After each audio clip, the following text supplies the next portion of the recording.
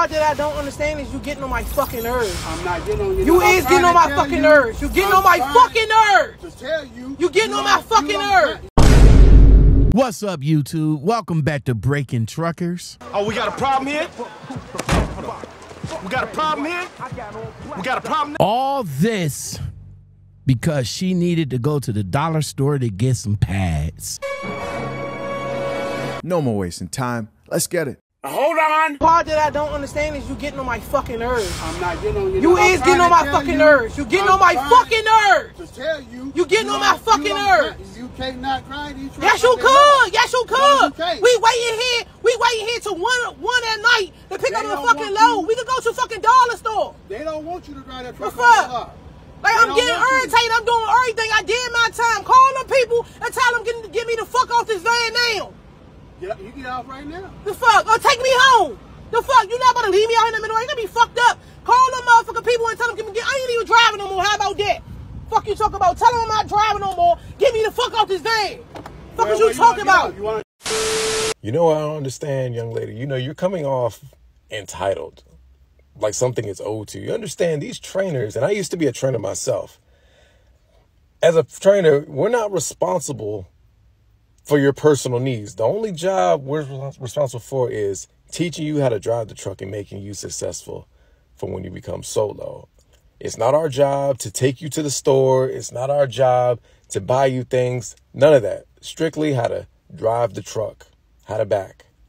You know, it sounds like you're making your personal problem your trainer's problem. It's not his fault you ran out of pads. That's your problem. Now, you being on a trainer's truck, you should have made sure you had everything you need. Now, I understand you're a female, you know, maybe you forgot, maybe you ran out, but at the end of the day, that's still your fault, not his. Now, seeing as though he didn't want to take you, you know, there's other options. You could have taken an Uber, you could have taken a Lyft, DoorDash, Uber Eats, Instacart. You know, there's a whole lot of options out there, but showing your ass online is not going to get your way. You know, sitting there telling your trainer you're getting on my effing nerves, you're getting on my effing nerves, saying that you're not getting off the truck, that you're not driving. If you would have told me that, I would have personally packed your stuff up and put you out myself, you know. And it sounds like you had a pretty patient trainer, because there's trainers out there that will pack your stuff up, drop you off in the middle of nowhere and keep on going like it ain't nothing. Understand it happens out here. So it sounds like your trainer was pretty patient, because you might get with the right one that's going to do you like that. You know, if he's getting on your nerves, find another trainer. It's just that simple. Shout out to Trucker D for this, man. And shout out to Trucker D for sending me this also. Also, I like to shout out Truck Mafia, because he sent me the update videos as well. But listen, man, I couldn't have said it better myself. I couldn't have said it better myself, man. You can't put your personal problems onto your trainer. It's just not his issue. He's not there. He's not there to take you to the store when you need to go to the store because you don't have no pads. You should have that before you got on the truck. That's the stuff that you need. That's your essentials. What I say, hygiene? Ain't that part of the hygiene? Haven't I been saying that for years, guys? Hygiene bag. Everything that you need in your hygiene bag. And if you're a female, pads should be one of them. Okay? But if you're having a problem with the trainer, like Trucker D said, you should just get yourself another trainer, because all this bad energy, negative energy, is just making you look bad, and sooner or later the company is just going to go ahead and cut their loss. You will be a decade in a game. Trainer extraordinaire, night driver extraordinaire, and you about to move into other things. Bro, I need your thoughts, man. This viral TikToker, female truck driver, I just think that she feels kind of, I don't know, entitled, very, very, very rude, and disgruntled. What's your thoughts on this video? What's your thoughts on this video, bro?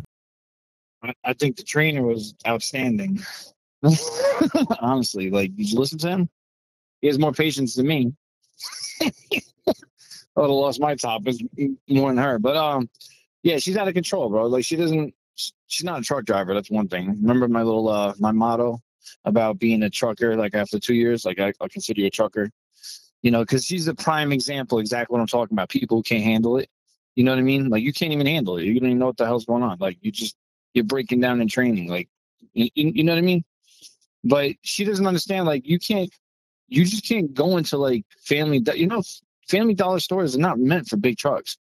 Like, you know what I mean? You ever see those? Or Dollar General? Like, you can't always drive a truck through there. So you might be right. I'm missing a lot of context, but she's out of control, bro.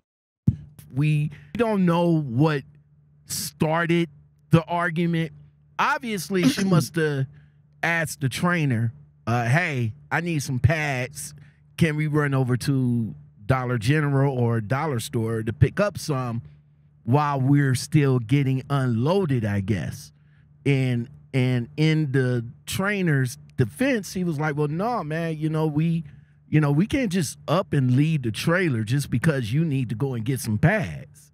So that's true. I think that's why she popped her lid. You know what I'm saying? Is that what the cycle meant? I think it meant cycle like your drive shift. That doesn't mean, because she kept saying, I drove my cycle. No, yeah. she's on her period. She's on her period. Okay. So that's be fucking obvious. Yeah, that's yeah. But sorry. But D Nitty, man, you being a trainer yourself. And we had this discussion before because we talked about another irate trainee and trainer situation before. So you put yourself in that situation. What would you have done?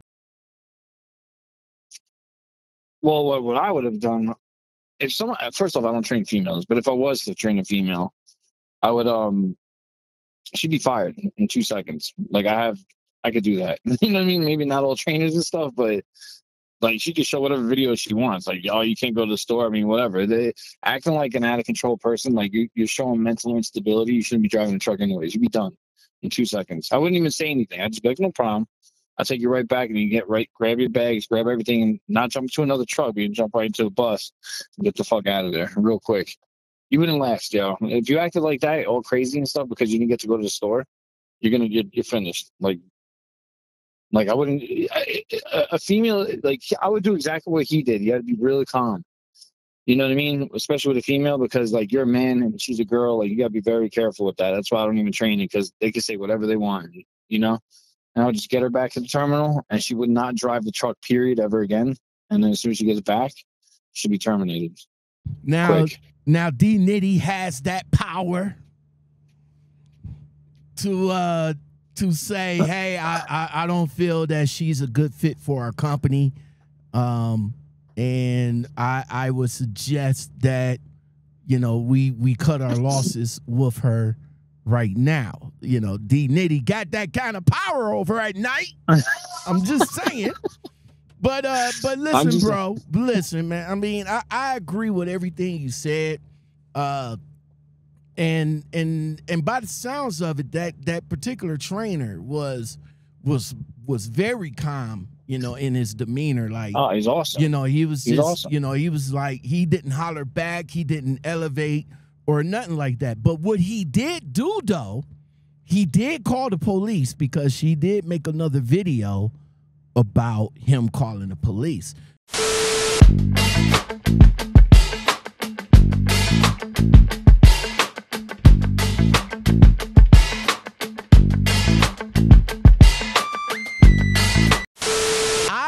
I feel him calling the police is a good thing too, because let's just say that if he was to take her back, oh, she could say anything. Right, she could say anything in that situation and get. Oh, he grabbed my ass. He was hitting on me. Everything. Right. So it was best. Nah. It was best for him to call the police, because you did hear him before the video went out. He was like, "Hey, you want to go home? You can get out.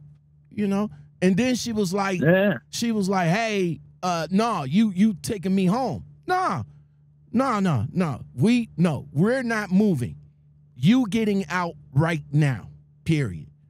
I'm not going to put myself in a situation that I may be compromised. I'm not doing that. Yeah, as a man, taking a female as a trainee is a high risk situation to begin with. So I wouldn't do it. But like I said, they can say anything. They get pissed off. They act like that.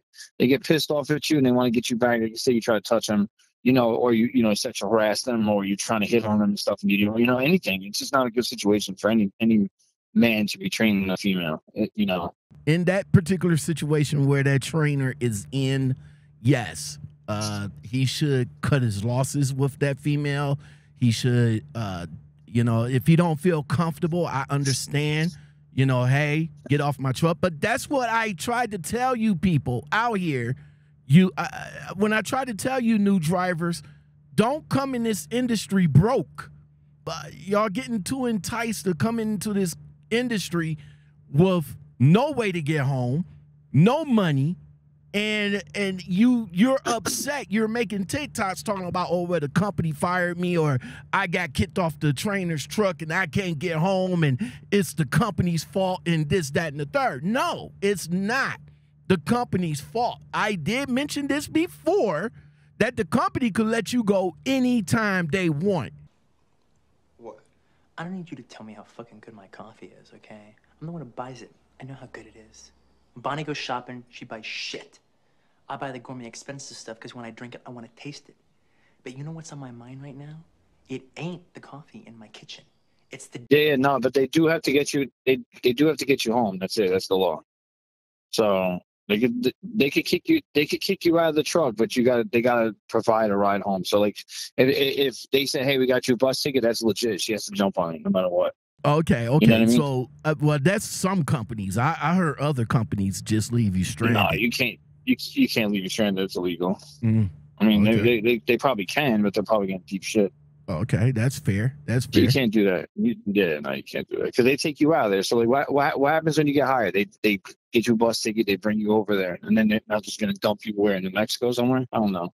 Well, I don't. You know what? I don't know. I mean, I have talked to some companies, bro, that like they'll get you out there for train or for orientation and stuff like that, but if you don't make it through, they be like, yo, it's your responsibility. Yeah, that's to orientation. get home. So if you fail your drug test or something, if there's some legal reason why you can't work for them, like say like illegal, like you're doing something like illegal drugs, say you fail a drug test, you're stuck. They don't have to do shit for you. You know what I mean? But if they take you out there and everything's all good and just something was wrong with your work history or whatever, then they'll send you back. But if you fail a drug test, they'll leave you there. Boom, you're done. Is there something you're not telling them? Yeah, no, I know that for a fact. That then you gave them legit reason to dump your ass.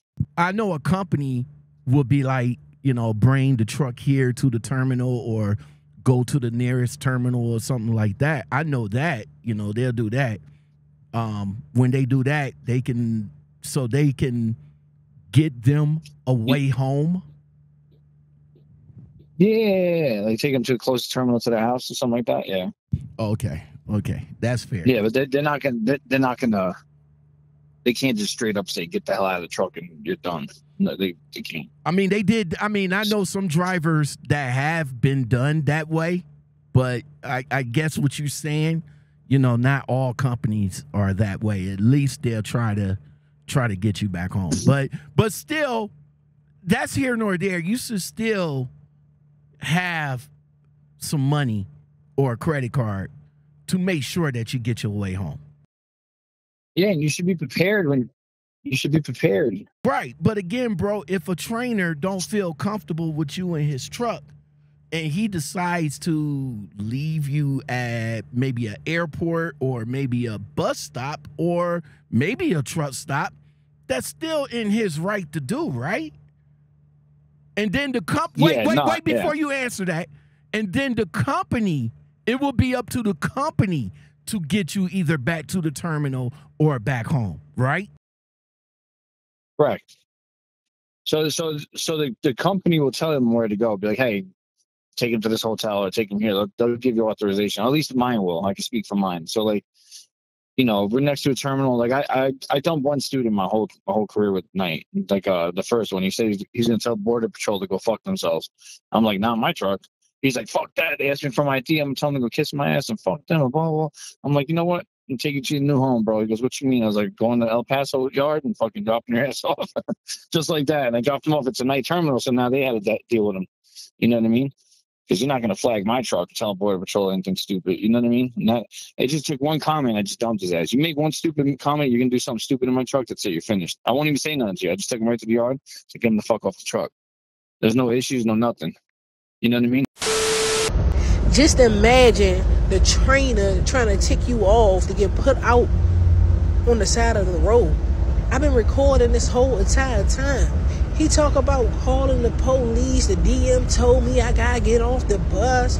Guess what? He don't even know that I recorded his messages. He don't even know I know what they just said. But the DM told me I have to get off. You see what I'm saying? All that was a lie. I've been recording this whole time. Everything already happened. I'm not acting out none of that. I've been recording. I'm going to the terminal and I'm going home. I got other job office. I'm not staying here. All y'all just crazy. Y'all manipulate people to get them here. It's all lies, and y'all get mad because people don't want to accept y'all lies. Y'all truck drivers are so fucking narcissists, including the company.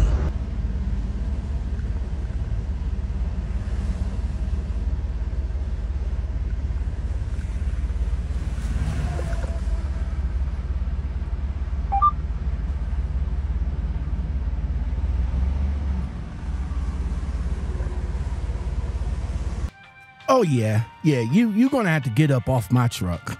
I can't put up. I cannot put up with an attitude.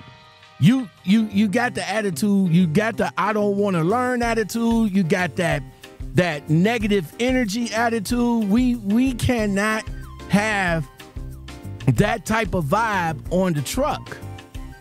So yeah, I want you off the truck. If that was me, I want you off the truck. You're behind this man, all up in his phone, all up in the conversation between him and the dispatcher, which, you know, he probably should have stepped outside, but he wants you off the truck. And if that means dropping you off at an airport, dropping you off at a truck stop, dropping you off at a hotel, and let the company worry about getting you home, then yeah, that's what we're gonna have to do. That's what we're gonna have to do. I'm sorry, new driver, but you over here talking about the company this and the company that. You're supposed to be there to learn. You're not supposed to be there to try to train this dude and get mad at this dude. He's trying to train you the best way he can. And he can't do that with this negative attitude that you're giving him. So yes, you're gonna have to bounce if that was me. She did come back with an update video. And in that particular update video, she was talking about, you know, how her trainer is a grinder. He works 7 days a week, and she's not about that 7 day a week life. She wants to be home. She don't want to be out here in the truck. There's more to life, more to life than the truck. And I'm here, you know, just going on with some yada yada stuff, man. So let me give y'all a backstory on my trainer. My trainer worked Monday to Sunday. He don't got no days off. He believe this company brainwashed the shit out of him. You see what I'm saying? He's scared to even stop at a store and shit like that. He just feel like trucking, truck stop, just keep doing loads. It's more than life than money. I don't give a fuck about this shit. I'm gonna live my life. I'm not work trying to be stuck on no truck. You see what I'm saying? I'm supposed to be home every weekend. I have not made it home no weekends. You see what I'm saying? So I'm being nice and all that, not saying nothing, boom boom. I'm writing them, yeah, I'm trying to get home or whatever. I'm supposed to be dispatched from my house. I'm supposed to took my truck and get dispatched from my house. So now I had to kirk off. Now they getting shit done because I'm kirking off. Now I don't even want to fucking work for the company because guess what? I got other options that's about to offer me more money. I got all my endorsements. I don't have to accept this job. But I'm just saying, don't be like my fucking trainer, just brainwash working Monday to Sunday. This nigga work every day. Like, boy, back, let me the fuck off this truck. If you feel that way, then the trucking industry is not for you. It just isn't. Yeah, 100. I'm not saying that it may not be or whatever, but if you come and talking the way you talking like this, you know, you want to do what you want to do, you can't do that in trucking. Unless you own your own truck. That's different. If you own your own truck, then you're very well in a position to do whatever you want to do, live how you want to live, leave how you want to leave. But you're a new driver. You're a new driver. You coming in, you coming in the industry. You need to learn. You need to learn all of this stuff. And it's better. You know what? It's better for you to learn all this stuff now than later. D, what's your final thoughts, man?